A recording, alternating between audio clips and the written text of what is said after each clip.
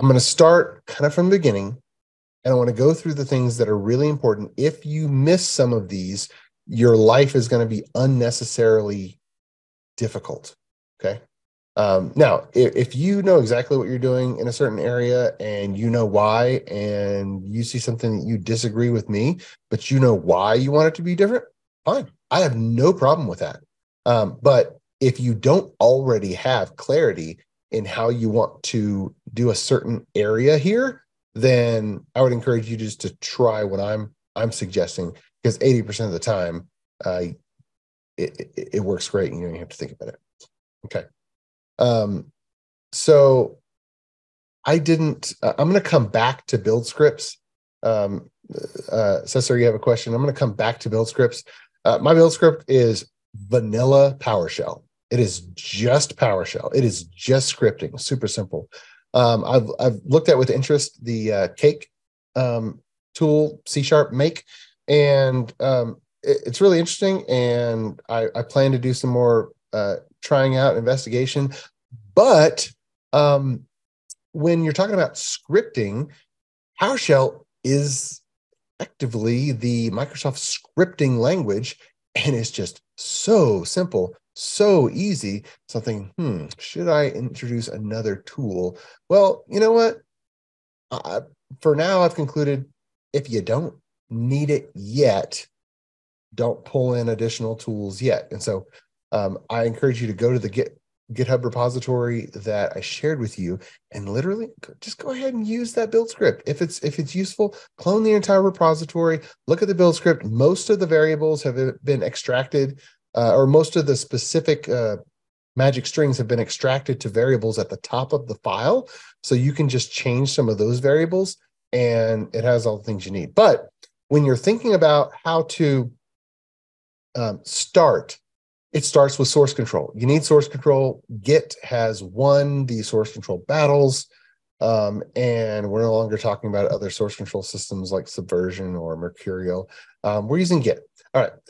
You want to make sure that you only have one application per Git repository. And when I say one application, I mean one Visual Studio solution. It is perfectly fine to have a web application, a backend batch job, and a database project in one Visual Studio solution, and they're built together, they're packaged together, that they are one, architecturally, they are one logical application. But you have multiple things that need to be deployed, but the multiple things that need to be deployed are still versioned the same.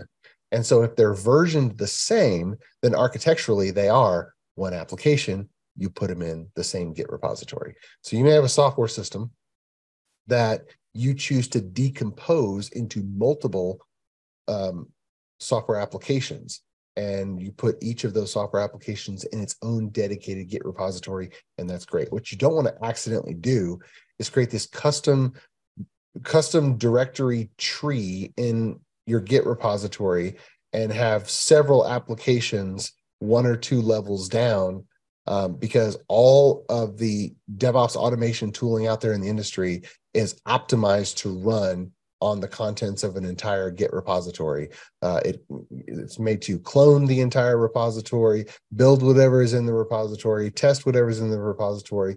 Not saying that technically it's impossible to do it. It is possible, but you are going to be signing up for a lot more custom work yourself, and you're going to get a lot more automatic help from all of the tooling and products out there in the industry if you just follow this rule of thumb: one Visual Studio solution per Git repository.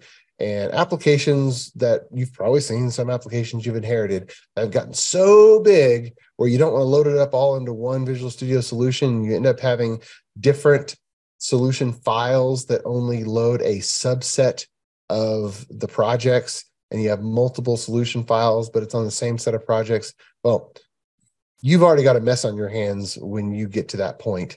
And so, you're kind of breaking the rules already. But if you're in iteration 0 and you're starting a new application, we're not talking about brownfield, you're starting a new application, this is the way to go.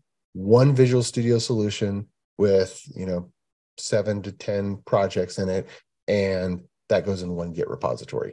And then your DevOps automation flows from that one Git repository. Then if you have 10, 20 different Git repositories because you have 10, 20 software applications, you're going to have 10 or 20 DevOps environments, DevOps pipelines, and you're going to have another instance of all these things that I'm talking about.